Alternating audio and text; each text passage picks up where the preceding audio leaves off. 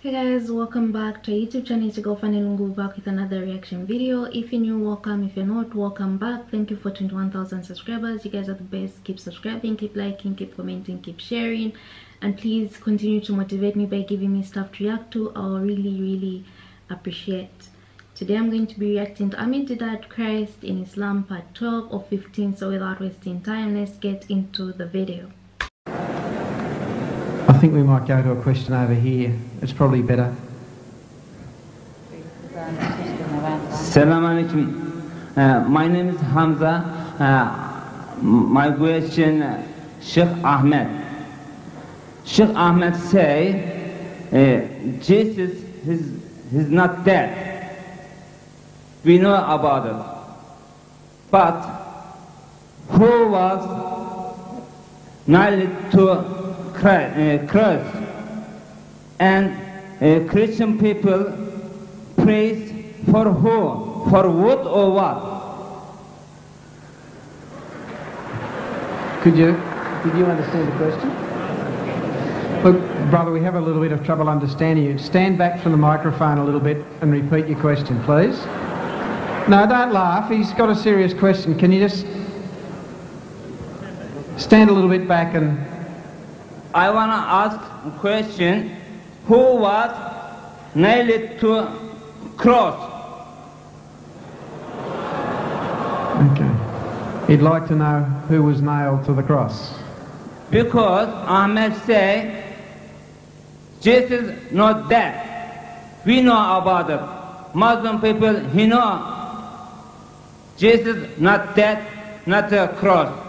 But who coming nailed to cross?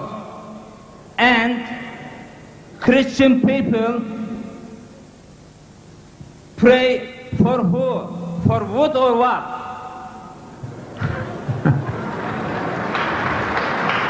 Do you understand that? What did he say? That he was not nailed to the cross.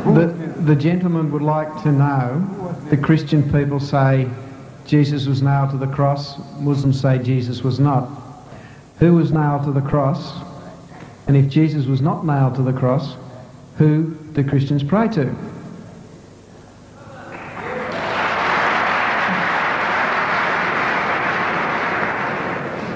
See, the Muslim position is very clear.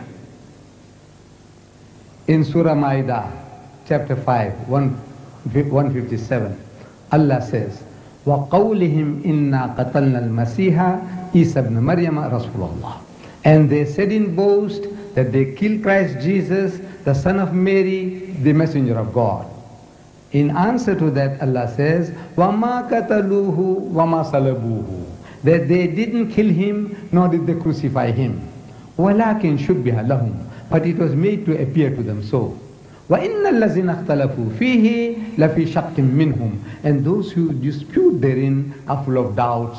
مَا لَهُمْ بِهِ مِنْ عِلْمٍ. They have no certain knowledge. إِلَّا اتِّبَاعَ الظَّنِّ. They only follow conjecture, guesswork, fiction. وَمَا قَتَلُوهُ يَقِينًا. For of a surety they killed him not. بَلْ رَفَعَهُ اللَّهُ إِلَيْهِ. But Allah took him up to himself. Now that's what I believe. But now when the Christian comes along and he said Christ died for his sins, then I says now, Kul Hatu, Allah says ask him for his Burhan. And he produces Burhan, the Bible, then I deal with the Bible according to what he says. And I prove to him that whatever you say, even if it happened, Christ didn't die, and so there was no crucifixion. And that I was proving to you on Friday. Were you here on Friday? Friday night, Good Friday, were you here? Were you here on Good Friday? No. Then you buy this tape and it'll give you the whole story. This tape outside, you buy this.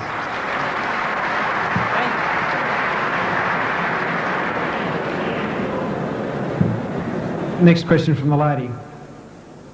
I was just wanting to know where these new 10 commandments have come from, because I actually attend an Anglican church and I'm not aware that the commandments have changed. As far as I know, we follow the same 10 commandments as what the Muslims do. I was just wanting to know where this has come about and when it's supposed to be introduced because I haven't heard anything of it yet.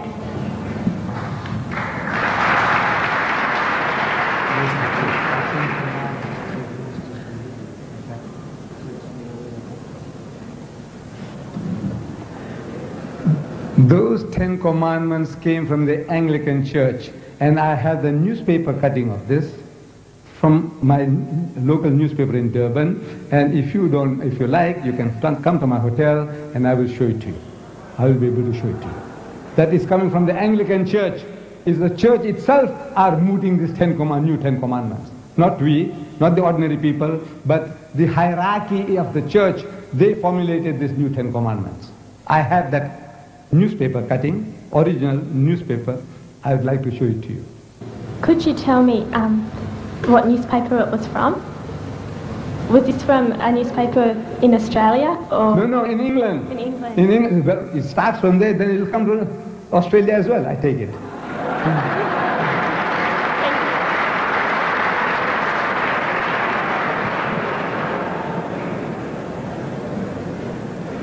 Next question.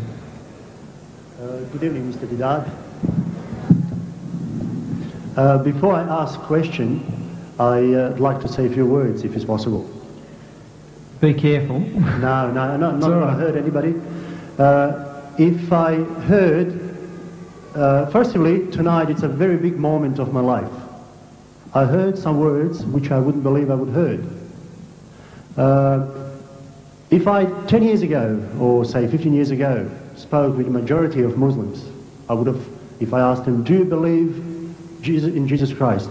The answer would be no, by majority. That means the knowledge was minimum. Tonight, I say it's a big part of my life because I heard something different. But now, we're asking the answer how to believe. Same as we get married. We get married, but our strength in our marriage is our children. That means if we get married and if we have Christ in our life, we're asking what should we have? Have you got a question? Or is yes, this a, just finish in a minute. The answer is, without being baptized, we can believe we don't have Christ in our life. Thank you. Now, question is, in Quran, where Quran in Surah 19, chapter 33 and 34 says, peace on me the day I was born, and the day I die, and the day I shall be raised alive. Such was Jesus, son of Mary. Can you give me the answer of that? Because they said he'll be raised alive. If he's raised, he'll come back again. That Quran says, not me. Okay, well, thank you for your sermon first. You're welcome. You managed to slip that one past me. That question's already been answered, but I think we have to get the point home. So, Sheikh, can you explain again?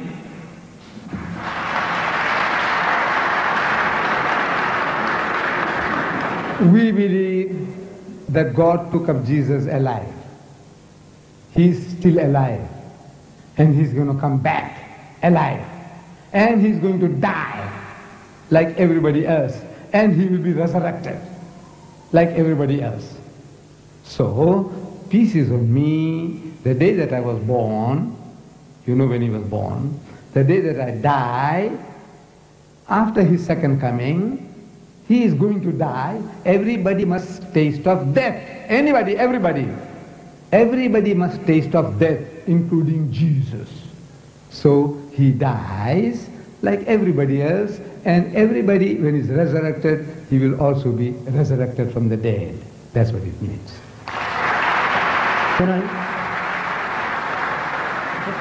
Can I ask another thing? No, one question only, I'm sorry. While I was wondering about the crucifixion and all that, how about, I would like to know if Jesus, whether he rose, whether he did what, because he ascended to heaven or wherever the place is, he still ascended.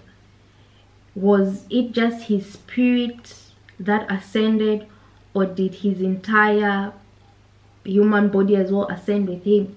I'd love an answer to that. And these guys actually really had some good questions. And then about the 10 commandments, why would someone want to tamper with the 10 commandments? This is why I say people have no respect nowadays.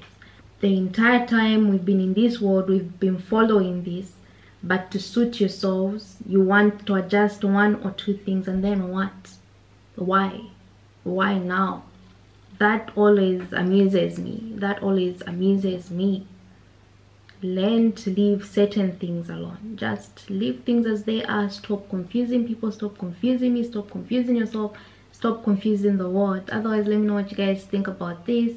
If there's something you want me to react to, let me know down below by dropping the name or the link, and I'll be more than glad to react to whatever you suggest. Make sure to give this video a thumbs up, share it with your friends, and of course do not forget to subscribe, and I'll see you in my next reaction video.